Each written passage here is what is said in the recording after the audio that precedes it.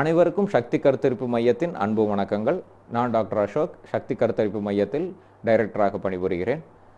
இன்றைய காலகட்டத்தில் வளர்ந்து வரும் நாகரிக உலகில் நோய்களும் வளர்ந்து கொண்டே உள்ளது. இதில் முக்கியமான வெப்பநிலை மாற்றங்களாலும், environmental pollution, food changes, life style changes போன்ற பல காரணங்களால் குழந்தை இல்லாத காரணங்களும் வளர்ந்து கொண்டே உள்ளன. இதில் ட்ரீட்மெண்ட்டை நோக்கி நாம் ஒவ்வொரும் பயணிக்க ஆரம்பிக்கிற உடனேயே நிறைய சென்டர்ஸ், நிறைய டயக்னோசிஸ், நிறைய செலவுகள், நிறைய மன உளைச்சல் இது எதிர்நோக்கி கொண்டே உள்ளன. இப்போது ஒரு தம்பதிகள் ஒரு சென்டரை நோக்கி போனோன்னே கொஞ்ச நாளில் ட்ரீட்மெண்ட் ஆகும், சக்ஸஸ் ஆகும், சில பேர்த்துக்கு ஃபெயிலியர் ஆகும். மறுபடியும் அந்த ட்ரீட்மெண்ட்டை நோக்கி ஓட போகிறோம், மறுபடியும் சக்ஸஸ் ஆகும், சில பேர்த்துக்கு ஃபெயிலியர் ஆகும். இது ஒரு விடாமுயற்சியாகவே தொடர்ந்து கொண்டு இருக்கிறது. இதில் நாம் நினைப்பது ரிக்கரண்ட் இம்ப்ளான்டேஷன் ஃபெயிலியர், RIF என்பது மிகவும் முக்கியமான, எல்லா தம்பதிகளும் தெரிந்து கொள்ள வேண்டிய ஒரு விஷயம். RIF என்பது ரிக்கரண்ட் இம்ப்ளான்டேஷன் ஃபெயிலியர். அதாவது நாம் தொடர்ந்து கருத்தரிப்பு மையத்தை நோக்கி செல்கிறோம், IVFங்கிறாங்க, ICSIங்கிறாங்க, நிறைய பண்ணுறாங்க, நிறைய முட்டைகளை கொண்டு போய் வைக்கிறோம்.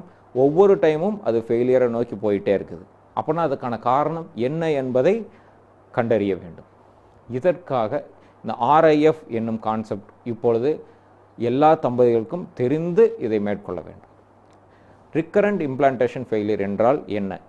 அதாவது நம்மளுடைய கரு முட்டையானது ஒரு கருவகத்தில் சென்று உள்ளே வைத்தவுடன் அந்த கருச்சுவரில் அது போய் உட்கார்ந்து ஒட்டி கருவாக மாறி ஒவ்வொரு அணுக்களாக வளர்ந்து ஒரு குழந்தையாக மாற வேண்டும். அது அங்கே கருவகத்தினுள் ஏதாவது ஒரு தொந்தரவுகள் ஏற்படுமாயின் அந்த கரு வளர்ச்சி அது பாதிக்கும். அதுதான் ரிக்கரண்ட் இம்ப்ளான்டேஷன் ஃபெயிலியர் எனப்படுகிறது. இது எதனால் ஏற்படுகிறது அப்படின்னா, இது ரொம்ப சிம்பிளான கான்செப்டே. அந்த கருவகத்தினுள் ஏதோ ஒரு குறைபாடு உள்ளது அப்படிங்கிறதான்.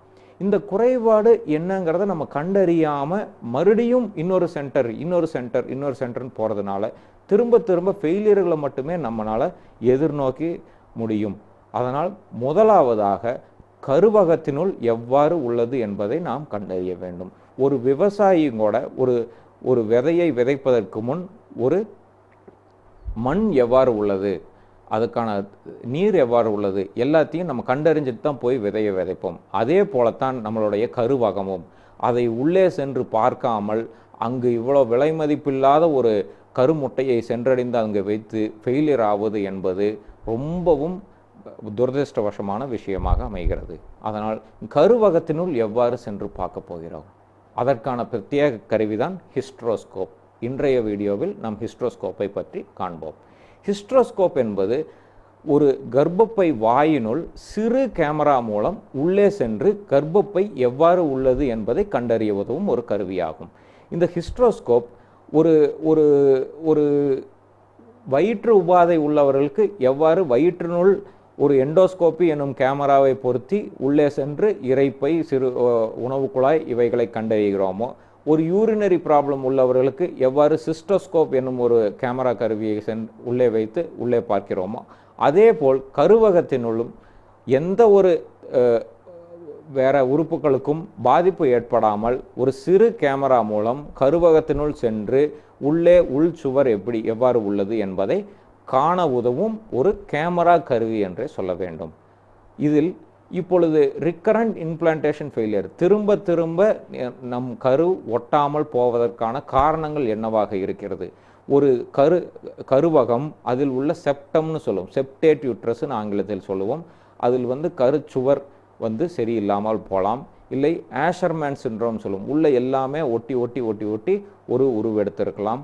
இல்லை உள்ள ஒரு பாலிப்புன்னு சொல்லுவோம், ஒரு சத வளர்ச்சினால் அங்கே கரு சேராமல் போயிடலாம். இதை அனைத்தையுமே ஒரு சிறு கேமரா மூலம் உள்ளே சென்று நம்மால் பார்க்க முடியும். இதை நாம் டயக்னோஸ்டிக் ஹிஸ்ட்ரோஸ்கோப்பி என்று சொல்கிறோம். நாம் பெரும்பாலும் இன்ஃபர்டிலிட்டி ட்ரீட்மெண்ட் அப்படின்னு சொல்லி ஒரு டாக்டர்கிட்ட போனோன்னே நம்மளுக்கு ஃபஸ்ட்டு காதில் விழும் வார்த்தை லேப்ரோஸ்கோப்பி. லேப்ரோஸ்கோப்பி என்பது கருவகத்தை வெளியே பார்க்கக்கூடிய ஒரு கருவியாகும்.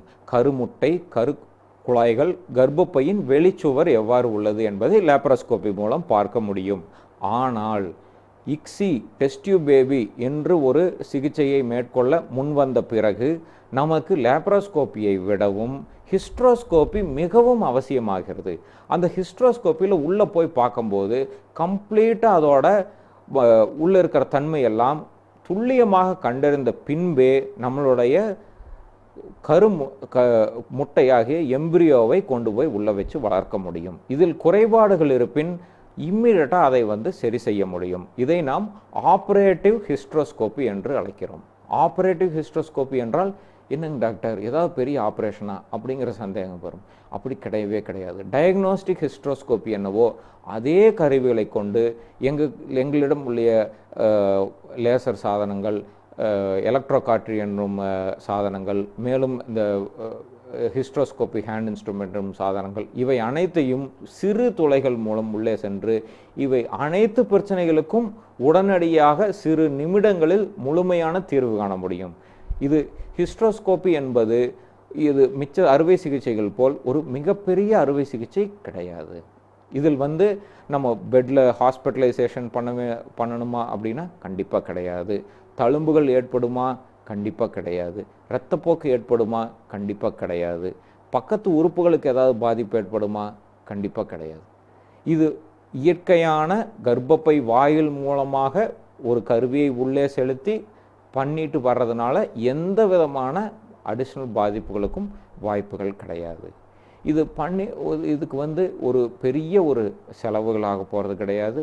ஒரு ஹாஸ்பிட்டல் ஸ்டே இருக்க போகிறது கிடையாது. டே கேர் சர்ஜரியாக தான் பண்ணிகிட்ருக்குறோம். நெக்ஸ்ட் டே மார்னிங்கே உங்களோட அன்றாட வேலைகளுக்கு திரும்பி விடலாம். நிறைய மெடிசின்ஸ் கிடையாது. ரொம்ப சிம்பிளான சமாச்சாரம். ஆனால் ஹிஸ்ட்ரோஸ்கோப்பி மூலம் கருவகத்தை பார்க்காமல் நம்ம ஃபர்தராக ட்ரீட்மெண்ட்னு போகிறதுனால எந்த அவசியம் இல்லை. ஆகையால் தம்பதியர்களே, கம்பல்சரி நீங்கள் ஐவிஎஃப் ஆர் இக்ஸி ஆர் ஏதோ ஒரு ட்ரீட்மெண்ட் மேற்கொள்ள முடியும். லேப்ரோஸ்கோப்பி தான் பண்ணணுன்னா கண்டிப்பாக ஹிஸ்ட்ரோஸ்கோப்பியை உங்களுடைய டாக்டரிடம் டிமாண்ட் செஞ்சு கண்டிப்பாக அதை பார்த்த பின்பே நம் ஃபர்தரான ட்ரீட்மெண்ட்டுக்கு போக வேண்டியிருக்கும். இப்போது ஹிஸ்ட்ரோஸ்கோப்பி என்பதை நாம் பார்த்தோம். அதனுடைய பயன்பாடுகள், அதில் என்னென்னலாம் உள்ளே பார்க்கலாம். குழந்தையில்லா தம்பதிகளுக்கான சிகிச்சையில் மிகவும் முக்கியமான, மிகவும் அதிநவீன தொழில்நுட்பம் வாய்ந்த சிகிச்சையாக இது கருதப்படுகிறது என்பதை பார்த்தோம். மேலும் கருத்தரிப்பு சிகிச்சைக்கான அனைத்து சந்தேகங்களையும் காண எங்களுடைய சக்தி ஃபர்டிலிட்டி என்னும் யூடியூப் சேனலை சப்ஸ்கிரைப் செய்யவும். உங்களுடைய இன்ஃபர்டிலிட்டி ட்ரீட்மெண்ட் முழுமை பெற்று வெற்றியடைய வாழ்த்துக்களுடன் டாக்டர் அசோக். நன்றி, வணக்கம்.